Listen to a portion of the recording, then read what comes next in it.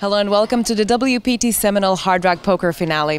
After 3 days of exciting play, we are down to 6 players from our star-studded 342-player field. They will be battling it out for the title and the chance to participate in the Tournament of Champions, which starts on Friday.